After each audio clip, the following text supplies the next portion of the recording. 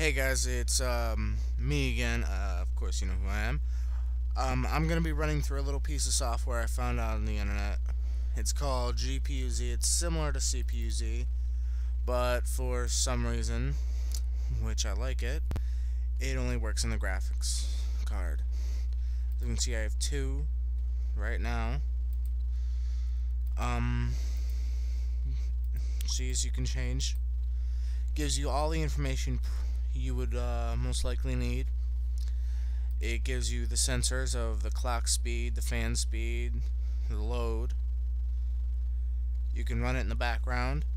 You can log to a file, You can, send in comments, whatever you want. Alright, but, it gives you the name of the card, the graphics processor on the card, the BIOS version, the release date, just stuff. 40 shaders. The pixel fill rate is 2.6 gigapixels, I believe that stands for. Textures. DDR2 RAM, 64-bit.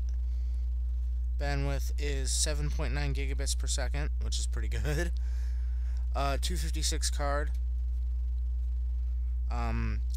648 megahertz GPU clock. 650 is default. Probably gonna overclock this later tomorrow. Has DirectX 10. It's full PCIe X16 at X16 speed.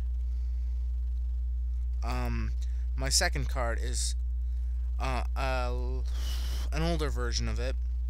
As you can see, it's PCIe X16 at X1 speed.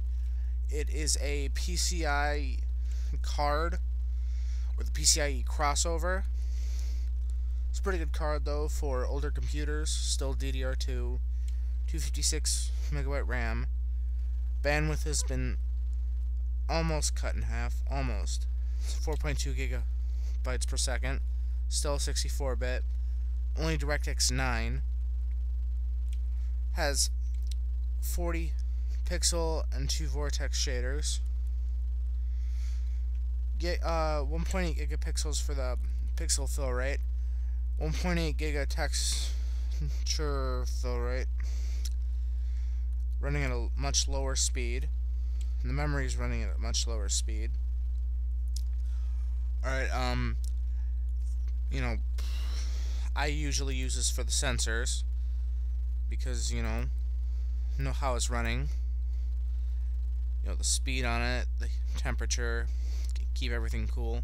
Kind of running a little bit hot right now. Alright, thanks for watching, and I will talk to you guys later. Bye.